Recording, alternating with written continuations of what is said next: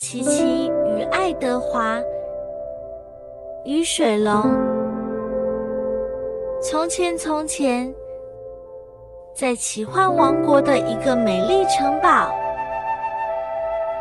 住着勇敢的吉娃娃奇奇。在人鱼王国的海底，海后的女儿玛丽亚不仅拥有美妙的歌喉，还有一位勇敢的儿子，名为爱德华。与奇奇一样，爱德华同样勇敢，并且拥有与生物沟通的特殊能力。当奇奇得知这一点后，对于海底生物产生了浓厚的好奇心。于是，他请求主人阿莉亚运用水中呼吸的魔法，使他得以拜访爱德华。阿莉亚愉快地施展魔法，为奇奇提供了在水中呼吸的能力。奇奇的身体迅速适应水下环境，好像得到了一种全新的自由。随着水波的摇曳，奇奇与阿莉亚一同踏入深邃的海域，展开他们与爱德华的相遇之旅。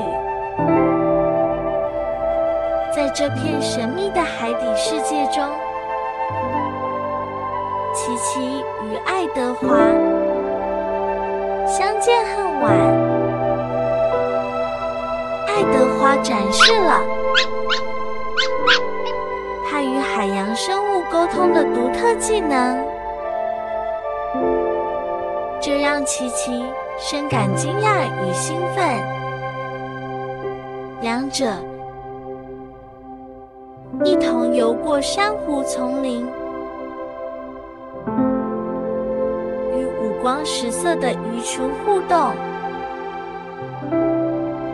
感受着海底生态的奇妙之处。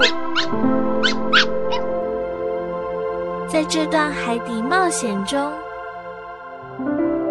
奇奇与爱德华的友谊逐渐升华。他们一同发现海底宝藏，探索神秘海沟，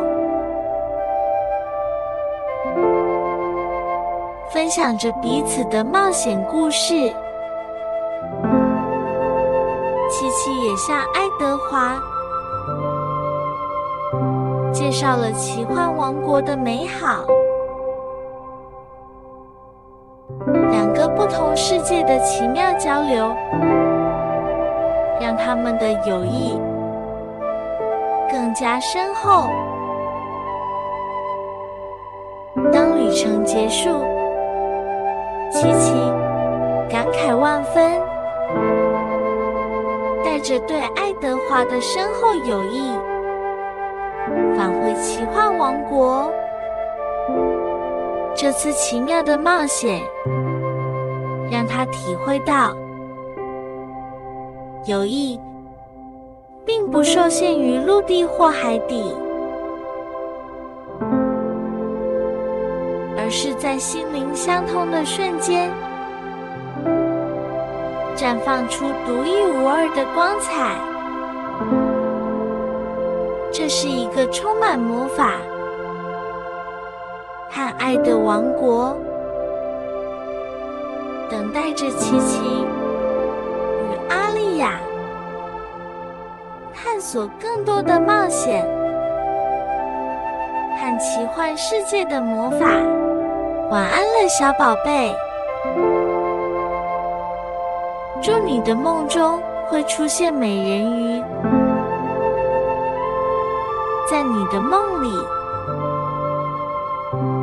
你将会看到世界的梦幻与美妙。